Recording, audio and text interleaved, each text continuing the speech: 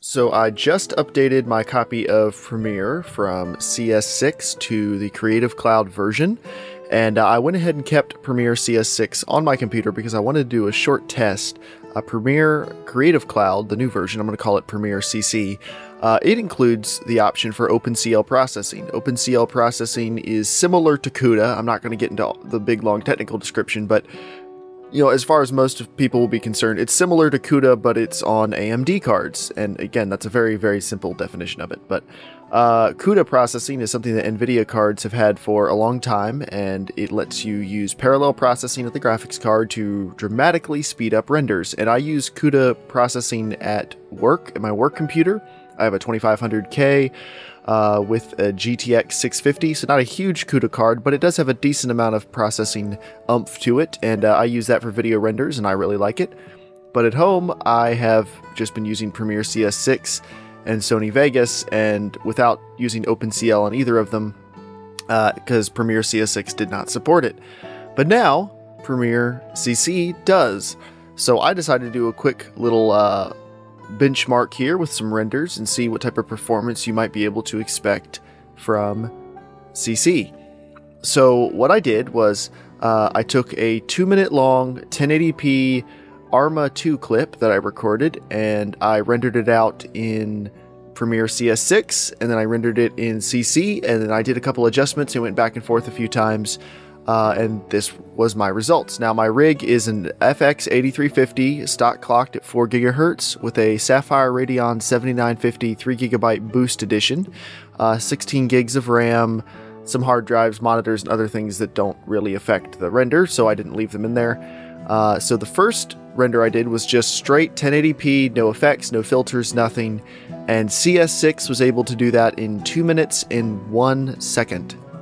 So then I switched over to CC, Premiere CC with OpenCL processing, and I was able to complete the same render in 1 minute and 50 seconds. So that's a little bit of an improvement. That's not huge, but that would be a much bigger difference if you were, say, rendering out an hour-long video for some sort. That would be a big deal. But for a 2-minute video, it's a little bit of an improvement.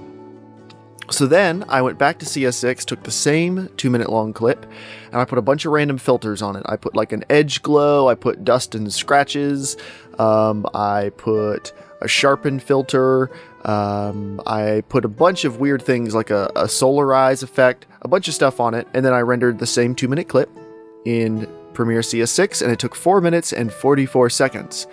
So since OpenCL is supposed to really help with effects, I was really excited to try it out in Premiere CC, and so imagine my surprise when I ran the exact same render in CC and I got 4 minutes and 42 seconds. So a 2-second improvement, but not what I would call all that impressive.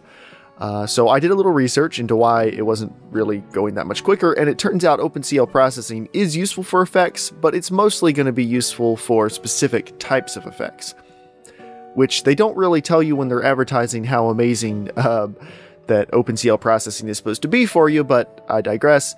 So I went back to CS6 and I put on just color correction. I used the Luma color correction engine and did a medium color correction. I mean, the footage doesn't really need to be color corrected. It was a video game. It was already color correct, but I just changed the color and I got a time of 4 minutes and 2 seconds in CS6. So this is no other filters. The only effect applied to it is just color correction.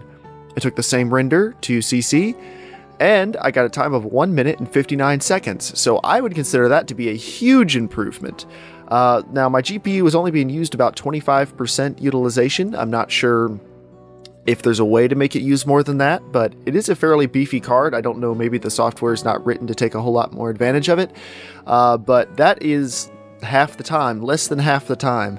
So I think that's a significant improvement, and for my last test, I just wanted to see what would happen if I took the same color correction test and then upscaled the video, because I know on my rig at work, my CUDA has a little bit of a problem upscaling. Well, it does it fine, but it slows down a lot when you go to upscale. So I took the CS6 clip, color correction, upscaled to 4K resolution, and I got a time of 10 minutes and 11 seconds. It went off the edge of my graph there, and I didn't feel like drawing a longer line. And then I did the exact same thing in CC, so color correction, 4K resolution, and I got 7 minutes and 52 seconds. So still quite a bit longer than the 1080p clip, but it does illustrate that OpenCL is at least doing something. I mean, that would still be a significant difference if you're rendering an hour or 2-hour long clip. That is going to save you render time.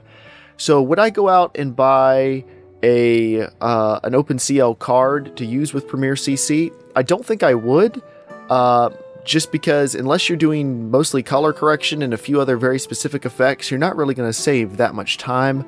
So I'd probably stick with whatever you're happy with. But if you do a lot of color correction, I'd say it's something to look into. And if you already have an AMD graphics card, there's no reason not to use it.